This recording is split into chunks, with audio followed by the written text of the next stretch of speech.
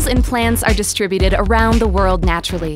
Their individual adaptations make certain habitats ideal and others not. Throughout history, humans have moved animals and plants to new areas, sometimes successfully, and at other times producing disastrous results. In today's Science Bite, museum scientist John Demboski talks about introduced species and how they've become a part of our daily lives.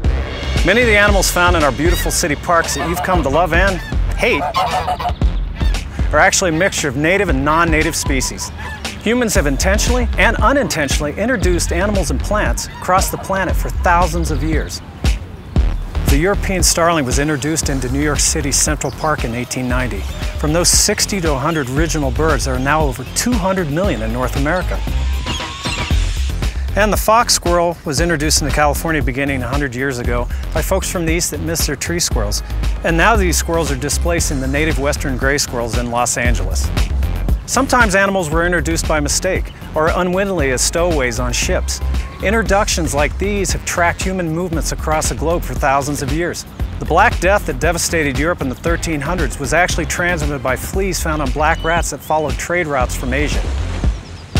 More recently, people have bought exotic pets, and when they become too large or uncontrollable, they release them into the wild.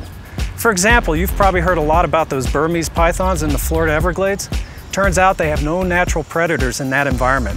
Therefore, they've had a huge negative impact on some of the mammal species there, such as possums, bobcats, deer, and raccoons. Some species are not really invasive, but due to a lack of predators and an abundance of food, live comfortably among us within our cities. For example, in this park, it's not uncommon to see coyotes, foxes, or the ever-present non-migrating geese. Islands are particularly sensitive to invasive species. I'm here in the Campbell Island diorama here at the museum. The brown rat was introduced to this remote island south of New Zealand about 200 years ago and nearly eradicated the native birds and vegetation. However, there is a happy ending to this story. About 10 years ago, the brown rat was eradicated from this island, and it's starting to recover. In Hawaii, the nene was nearly wiped out by mongooses in the 1950s. In a twist of fate, mongooses were brought in to help control the rats on sugarcane plantations and quickly became a problem themselves. This is an example of how short-term thinking can create a domino effect. Humans have been moving animals and plants across the planet for thousands of years. And hopefully we're learning from our mistakes and will make better decisions in the future. But what do you think the most invasive species really is?